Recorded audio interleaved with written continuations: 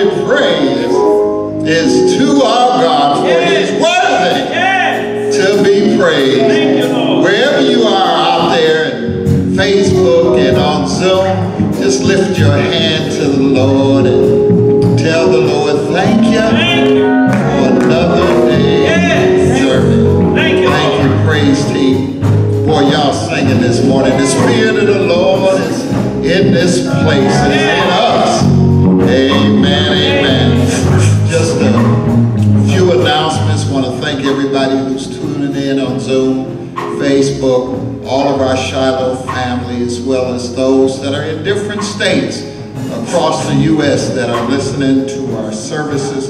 Thank you so very much for tuning in and being faithful. Now here in California, I've been hearing so much on the fact that the governor has said that the church has got to be closed. Well, our church is closed. We don't have a service where anybody can come. And so wherever we broadcast from, whether it's in this building or we broadcast in a storefront or if we broadcast at Walmart, it's just a broadcast. And if they want to come and find us for that, let it be so. I'll write the check. That's where I am. What's that? Oh, yes, I'm sorry. Please, if you're on Facebook or you're on Zoom, to mute yourself so that others can hear. Make sure that you have your mute on. So we're going to continue to broadcast the Word of God. I think the worst thing we could do is stop praising the Lord and to stop preaching. And as long as I'm leading this church, we're going to continue to preach the Word. And we're going to continue to sing praises. Now, we're not open. All of the doors are locked, but they cannot stop us from worshiping our God. In fact, that's the problem we got now. When folks, the devil is trying to shut the church down, trying to destroy the church, but we will not stop worshiping the Lord. Amen. Also on last Sunday, kind of funny, I got so many calls from all the assistant pastors when I was talking about Jonah and Noah. But I was so hot last Sunday till I was meaning to preach on both of them. And so most certainly I know the difference between the two. But I was so hot, I just was trying to figure out how I was going to make it through the sermon. But if y'all want to know if I know the difference, call me sometime and I'll be glad to go through each of them. Amen. But one thing I learned is that you're listening to the Word of God, and that I'm thankful for. Continue to listen to the Word of God. On our announcements, we have our weekly prayer at Tuesdays at 6 p.m. Please dial in on Bible Study Tuesday at 6:45 p.m. That's the Brotherhood Bible Study with Reverend Lynn Rubin. A lot of the brothers were on last Tuesday night, and we really had a great time. And the sisters can dial in as well. It's a great Bible study. On Wednesday night at 7 o'clock p.m., I teach the Bible study. We have so many people from around the country that's on that. So certainly we want to encourage you to continue to do so. We're thankful to have our own Elder Phillips. He came in without the walker today. Amen. What a blessing that is. And as soon as I think that brother's ready to preach, then we're going to have him come and preach the Word of God to us. And glad to have Duran and also have Davon here with us this morning as well. Really great musicians, and glad to have all of you. We're going to go ahead on now and get in this service. Our praise team is coming back now to sing another selection. And you at home sing, "The Spirit of the Lord is in this place." I tell you, God is still a good God in spite of everything that's going on. Amen. I tell you, I'll be singing up underneath my mask. Amen. Amen. God bless you. Come on, praise Him. And I got to say, y'all are singing, Lord, Y'all are singing. I want to thank my video crew as well, Sister Dupree and Sister Hill. Amen. Amen. Come on, y'all.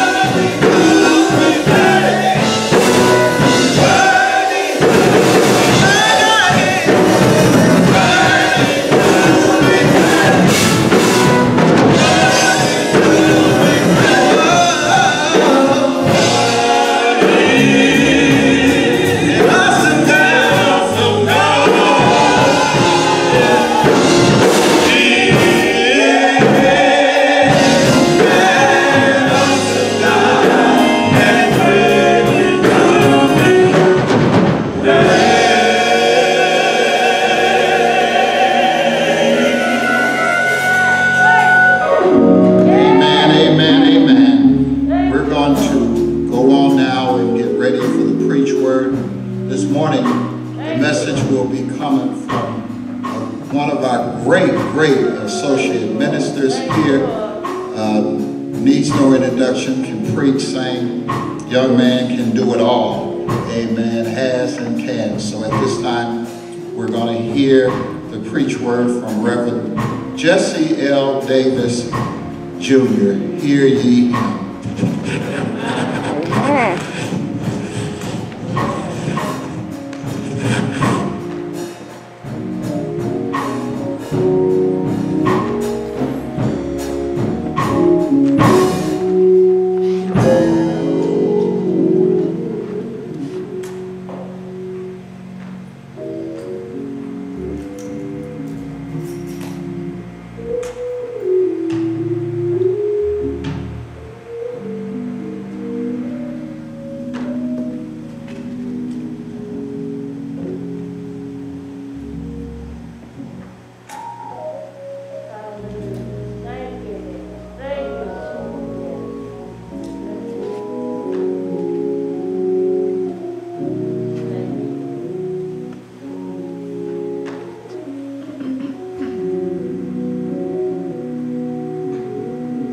Church said amen. I am so happy to be in the house of the Lord this morning. When I came in and saw Elder Phillips, my heart got full, knowing that God is still working. Amen. Then they sang one of my favorite songs, God is an awesome God. Yes, he is. Yes. I need the church to pray for my wife. But let me give you the real report. First of all, I need you to pray for my wife. She had to travel back home to New Orleans to care for her mother. And we're just praying that God will intervene and take care of that situation. But God is an awesome God. I got a phone call this week. And you know when you get that phone call, that drop phone call, the one that makes you stop everything you're doing. My ex-wife, my children's mother, and my oldest granddaughter both have had the coronavirus. By the grace of God, they're doing fine. God is so good. God is so good.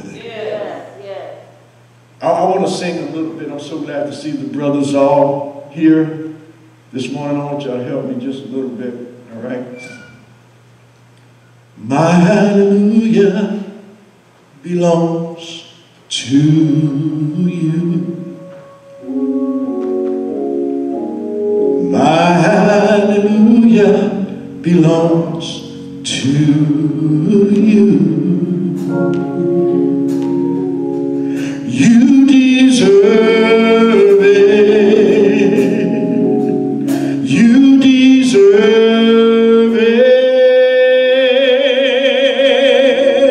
All of the glory belongs to you. All of the glory belongs to you. You deserve it. You deserve it. All of the praise belongs to you.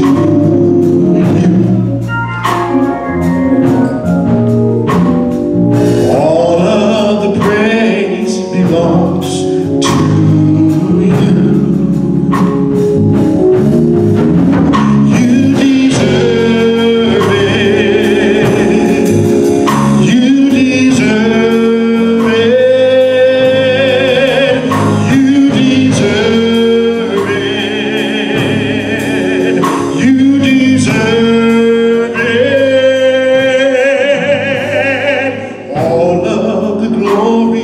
belongs to you.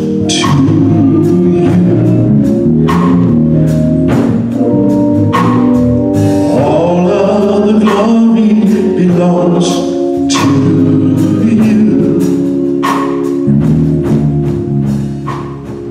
All of the glory belongs to you.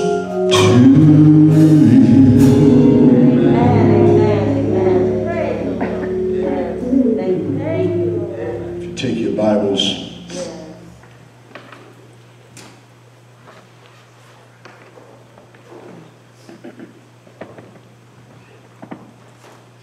I do make one promise this morning, that if it is up to me, I won't be before you long this morning. But if the Holy Spirit has something else in mind, we'll just have to roll with it. But I don't know what it is when I study a sermon. I always think of Brother Galloway. I don't know what it is, but some kind of way, while I'm studying, Brother Galloway comes to my mind. I know what it is, but I don't know why he keeps messing with me while I'm studying. And it is that I said a long time ago, praise the Lord, that if you read 15 scriptures, you owe me 15 explanations. All right. Amen? So I try my best to stick to just one. Amen. If you take your Bibles and turn to 1 Samuel, the 26th chapter, and the 21st verse. That is where we will find our text for this morning. 1 Samuel 26:21. And it reads, Then said Saul, I have sinned. Return my son David, for I will no more do thee harm, because my soul was precious in thy eyes this day. Behold, I have played the fool, and have erred exceedingly. This morning I just want to talk about playing the fool. Playing the fool. Now,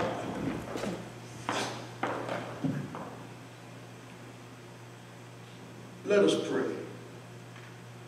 God our Father, thank you, Lord, for all of your blessings.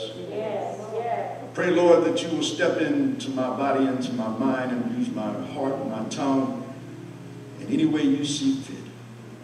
For God, I realized a long time ago that I'm not worthy, but with you all things are possible. Yes. Bless your word. In your name I pray, amen. Amen.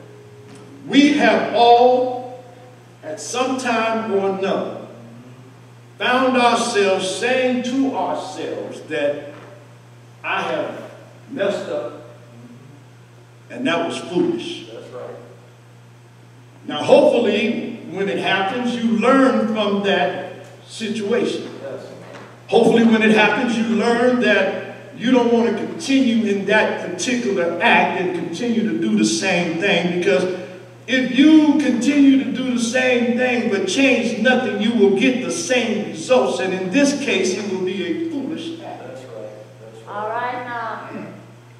I got to get right into it this morning, Reverend. In our text this morning, Saul has said to David, I have played the fool. What brought us to this? What brought us? I had to read from the 26th chapter all the way back to the 18th chapter, and I read it backwards. Come on now. I didn't go from the 18th to the 26th, okay? Because I kept on trying to figure out how did we get to the point where the king of Israel has to say, I have played the fool. Yeah. All right now. All because of one small thing.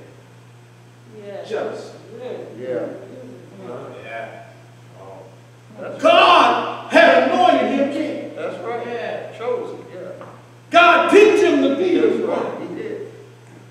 Now, I don't know about how it is at your house, but there ain't no man better than me in my house. That's right. I hear you. I don't know about y'all, but I'm the big dog at the house. I don't have to worry about anybody come knocking at my door because I'm the dog. I'm the big man at the house. All right. All right. Saul was the king. Now, what happened? Very simply, as we go back and we read all these eight, from starting with the 17th all the way to the 26th, what happened? David had faith in God. That's right. Yeah. David believed that there was nobody better than God. Yeah. David believed that there was no nation, no person, no king, nobody was better than the God that he served. And when Goliath and the Philistines came, David said, "You uncircumcised Philistine. That's right. That's what he said. How dare you?" That's how we need to be with our enemies. We need to be bold today because you know what? We deal with foolish people. That's right. Amen. Well, David said to the king, the only thing David asked of the king, let me go. Yeah. He didn't ask for no armor. He didn't ask for no army. He didn't ask for praise. He didn't ask for no accolades. He said, let me go. Let me stand. All right. Because the God that I serve will stand in me. Yeah. I don't need a whole bunch of stuff. I don't need a whole bunch of this and that and that and other. Just let me go. With my faith, I'll trust that God will let us be victorious today. That's right. That's right. So as he went on, we all know the story of David and Goliath. The Bible says that he picked up a stone and he took a slingshot. He didn't take a howitzer. That's right. He didn't use an AK-47. He didn't have to go and get a gat. He didn't have to go get a 9. He didn't have to go get nothing. And he didn't take nobody with him. That's right. He had faith. Yes. Yes. Oh, can we have that faith today? In the midst of our problems, in the midst of our storms, in the midst of calamity, can we have that faith? Knowing that no matter what is before me, God's got my back. No matter how hard it might seem, God's got me.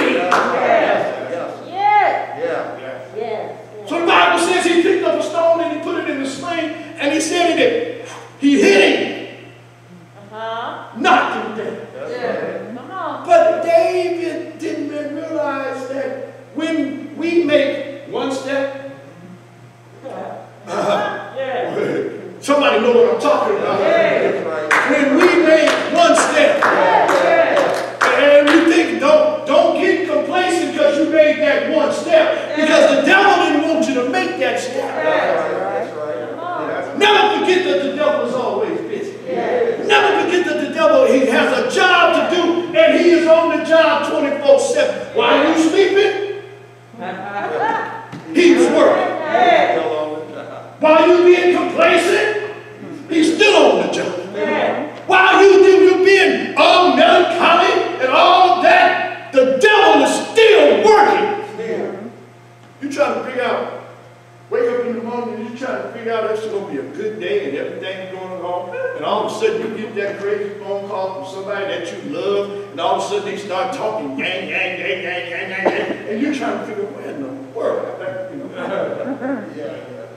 is this coming from? So what happened was David, and it's just the introduction, David, all of a sudden people start, be careful now. Stay over here, Junior. Stay right here. Be careful when people start patting on the back. Come on now. They start singing songs about me. They say Saul killed his 1,000. That's right. Come on. But David killed his 10,000. That's right. Now David's hand didn't get puffed up. Be clear on that. David didn't get puffed up. People got puffed up. Be careful what people put you. The pedestal that they put you, you may not be able to stand on. That's right. Be careful about all of that. But David didn't get pumped up. But Saul got jealous. Now, I want to tell y'all a true story, and it's a sad story, but I'm going to tell you this true story. And I'm going to, as they say in the government, I'm going to redact the names because it is a true story. But just recently, 2 young ladies got into an altercation. They got into an altercation that was so bad that what they did was one sat and wait for the other. Because of something that was embedded in her mind. Jesus. Don't have to be the truth. Somebody know what I'm talking about. But a seed was embedded in her mind that this other girl was trying to get in her name.